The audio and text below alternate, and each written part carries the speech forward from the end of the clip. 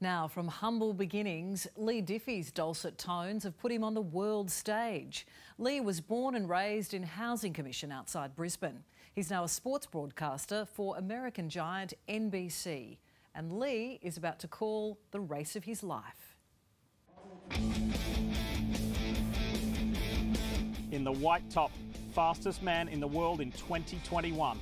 There'd be people that are like, why is there an Aussie calling for the United States audience? A really good start from Bromell.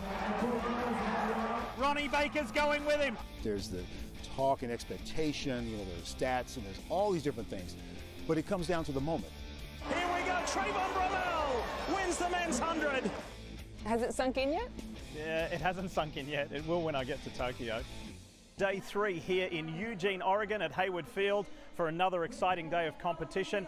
Leigh Diffey has landed one of the plum gigs in world sport. He'll be calling the most watched 10 seconds of the Tokyo Olympics for American broadcaster NBC, as the fastest man and woman in the world are crowned.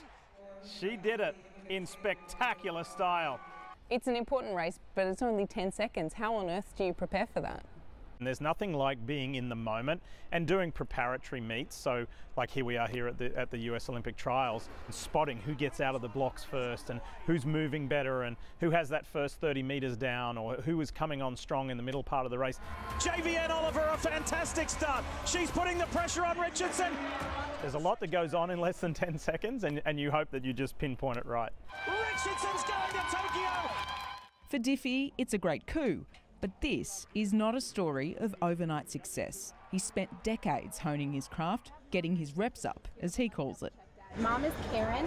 It's actually spelled K-A-R-O-N. He's covered, well, everything. Rowing, bobsled, skeleton, luge. I've been on so many different properties under the NBC umbrella. But it's with his beloved motorsports where he really made his mark. Formula One, NASCAR, and the prolific Indy 500. The home stretch, less than half a mile. Simon Pagenaud sweeps the month of May and wins his maiden Indy 500. I quite often meet people who have no idea who I am by my face, but as soon as I start speaking, they're like, oh, you're that guy from, so yeah, there is that kind of a recognition. It's a long way from home, Ipswich, Queensland, where the boy from Carroll Park's Housing Commission found his calling, swapping his motorbike for a spot behind the crackly PA. It was at a place called Tivoli Raceway outside of Ipswich. I got paid $60 and I think I called 94 races in a single day. And it was hard work, but it was great learning. 55 minutes remaining. You'd be often in a wooden tower, one microphone and a radio to give you a break in between races. Diffey juggled gym instructing, then teaching, but always had a commentary gig on the side.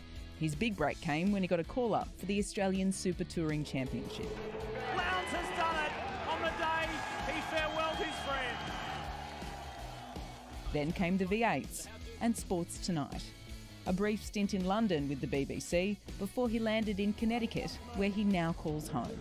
Look, he's calling the biggest auto races, motorsports here in America.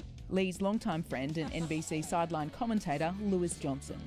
His passion for being able to dig in and find those stories, doing all the homework, and then being able to bring that information in such a relaxed and fun way, that is one of his many gifts.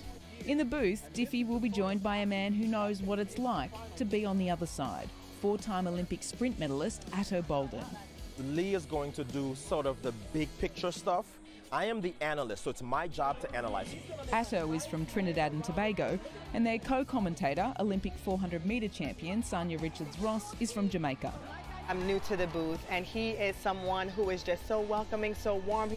The irony of a Commonwealth crew manning the coverage for 30 million plus Americans is not lost on them.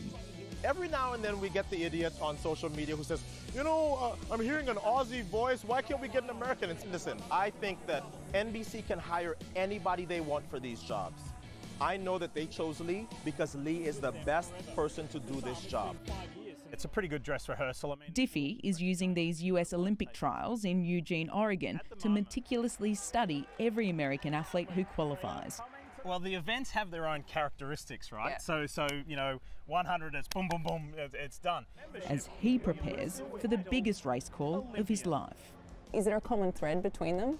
Yeah, I mean, you know, I don't want to be disparaging to any other sports, but a race is a race is a race. Whether it be calling, you know, a sub 10-second 100 metres or calling a Formula One Grand Prix, it could be a 40-second luge race. The duration might be different, but the dynamics of a race are the same. So you just have to be flexible to, you know, to adapt to whatever those parameters are. One of these drivers will do something we will never, ever forget. I've worked with a lot of people all over the world in television, and they talk about hard days at work, and I'm like, you don't know what hard days are. Sitting out in the Queensland sun or in Western New South Wales and calling motocross, they were good old days, and they were part of the framework for, you know, helping me get here. They were the runs on the board that you needed to get to where you are now. Runs on the board, you got to do the reps. After the break, on the road to recovery, how Tiff Hall defied the odds.